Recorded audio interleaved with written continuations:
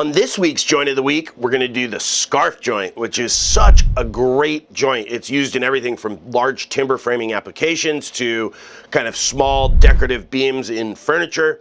But it can be done, there's like 15 different ways to do a scarf joint. We're gonna do one I think is really fun, which is this shape. It's gonna be a wedged mortise and tenon scarf joint. So it's gonna have two wedges in the middle that bring the joint tight. And I'm gonna show you how to do it in a pretty efficient way, I think. We're gonna start by creating a template. I'm gonna show you how to mark that out. Then I'm gonna show you how to cut it efficiently where you don't have to use all hand tools to get it done. So one of the things that's really important when you get this started is you mill up your lumber to the same thickness. We have some walnut and maple here. And when you're cutting your stock to width, you also cut your template material to width. That way you know that it will be the exact same distance as your real material, and so that way when you're doing things like finding center and all of that, you know it's going to line up on your pieces. So let's get going and let's come into the bench. I've modeled the joint in SketchUp and we're going to use the dimensions to create our template, and then we're going to go ahead and start cutting this. So here we go. Okay, so the first step is to identify a center line. One of my favorite ways to do that is with a set of calipers. This is 3 inches wide, so I'm going to go ahead and set that to 1.5. And then what I like to do is I just take my calipers, drag them on one side, and then drag them on the other. Whoops. And then you know that's your center line. When you look at my CAD drawing here, and I'll have this available for free on my website, you can see that essentially this is 9 inches long. So our scarf joint is essentially 4.5, 4.5. So we're gonna measure out 9 inches. Then we're going to identify a center line, and then we're going to start measuring up, and then these lines are perfectly parallel to each other, and then there's a 1-inch gap in the middle. So you can see this is 5 inches, this is 4 inches, and that's because we're going to have a 1-inch hole in the middle there for our wedges. So let me show you how I get this done.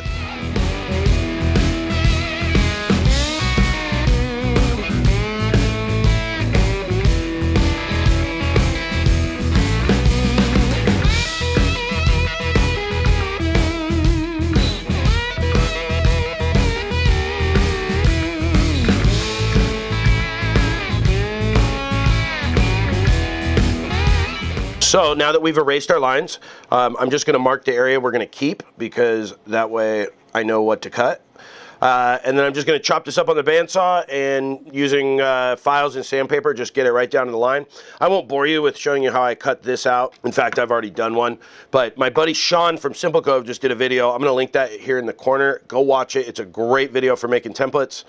This video is going to be about cutting it out. So we're going to get some double stick tape. Let's tape this down to our stock and get going. Let me show you how I do that. Okay, so our first step is we need to trace out our template onto our stock and then cut it out on the bandsaw. We'll come back later, we're gonna double stick tape it, hit it with a flush trim bit, and get close. So what I love to do is I use the fence of my table saw because you know that's straight, you know your stock's straight, you know your template's straight. So then I just hold it down, I'll trace it out, and then on the bandsaw, you wanna make sure that you get as close to the line as possible because that's gonna really help you with your flush trim bit and your chisels when you go to clean this up. And you wanna make sure that your template doesn't move. And you just do that. So there we go. Now we have a perfect outline here. Let's head over to the bandsaw.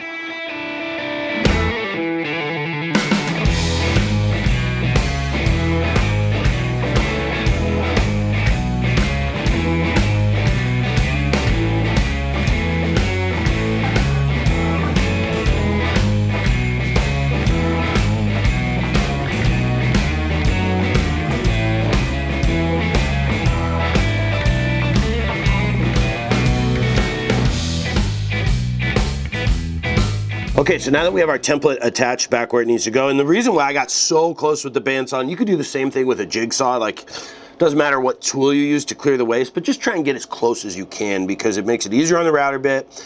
And you know, with pieces like this, you can't go in there with a flush trim bit just for direction and all sorts of things. There's a couple places like you can't do this end grain because of the direction. So the less that there is, the easier it is to clean up with your chisel. And the reason that the template is so important is that it gives you a reference place for your chisel to get the areas that you can't get, like the corners. It gives you a way to get started so your joint stays super true. So I'm gonna go ahead and cut this out, ensuring that I am cutting the right direction with the grain. And then we'll go ahead and go over to the bench and start fine-tuning it to fit.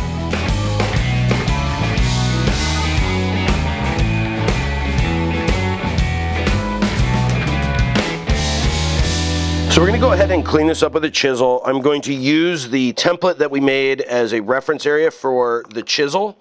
And then on some of these flatter areas where I couldn't get the router bit in, I'm going to use my chisel sort of like a plane and reference off the flat back and the flat surface from the flush trim bit and sort of clean it up like that. So we'll get this cleaned up and we'll start to fit these two pieces together here. And then we'll cut the wedges and get it all put together. So here we go.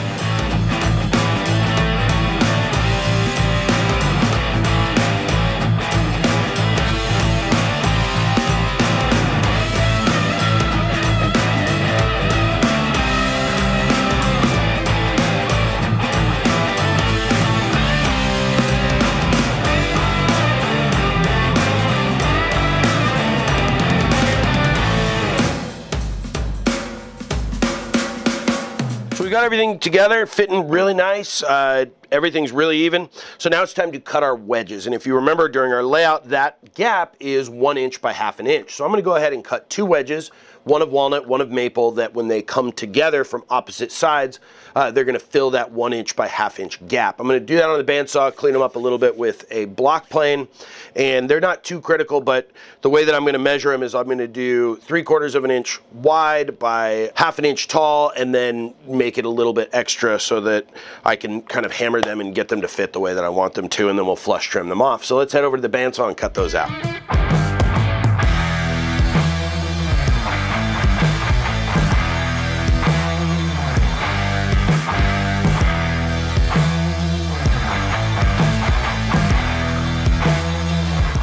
We've got everything fit up. It's looking really good. The wedges are good. The thing that you want to remember about the wedges is you don't want them to be too tall because it's going to pull your joint apart. So that's why you saw me taking some off the top there. We're going to get some glue on and some finish, and then we're going to go ahead and talk about this joint. So here we go.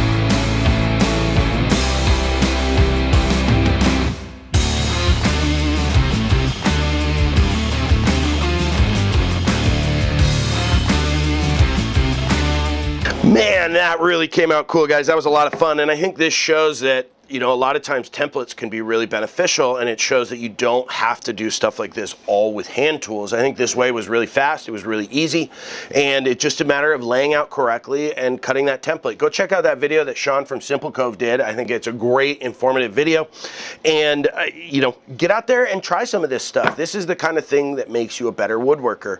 Practicing these skills with just some offcuts of wood is really going to help you become better in the shop. So guys, tell me what you'd like to see on Joint of the Week. And you guys, I'm not doing a butt joint. I know it's fun to put in the comments, but I'm just not doing it. Thanks for watching, guys. Stay safe in the shop and have a wonderful day. So first task here is to measure 9 inches. And so I'm gonna just go from our edge here because we know that this is square, and then we'll square that line across. So we know these will be the kind of exterior edges will be 9 inches. And then we're gonna measure 4.5. So we're gonna identify our center line here. Square that through. So now we have 2 quadrants, and now we're gonna do sort of equal things on both sides. Our center line is here, and I'm gonna start by measuring a ½ inch in each direction this way. I'm gonna bring that down, and that comes down 1 inch. Then we're gonna do the same over here. And then 1 inch up. And then both of these get taken over ½ an inch. And this is a square line. Your other lines are gonna be, these lines in the middle here, those are gonna be angled at about 3.5 degrees. You don't need to know that measurement. I'll show you why here in a minute. But we're gonna take this line over, square it up. So that's gonna be 90. And then this line here will be 90 as well. Now, as you can see, these 2 lines are parallel to each other. And so we're gonna wanna draw those. So we do that by going down a ½ inch here, and again, this is 90. So you want to make sure that that's perfectly ½ inch, and it should end right on your center line. So, and go over ½ inch on your center line. So we have that one there, and then same thing here. It's going to be that line right there. So that's where your little indent here is going to end. And now connecting them is super easy. So the way you connect them is you go to the corner of your top shoulder here and your center line. Draw that out. Do the same thing here. And so these lines are parallel.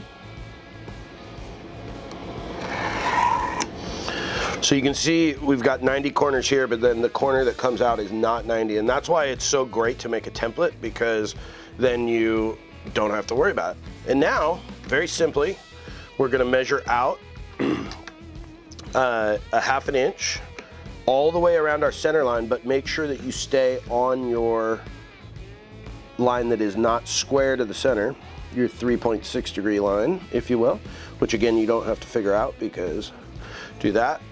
Same thing here, and then you can just connect those two lines. Same thing over here. You can even, if you have a square like this, you can square it up to your line. Boom. So now, what you can do is you can erase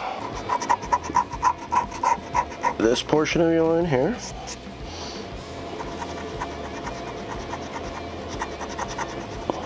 This portion.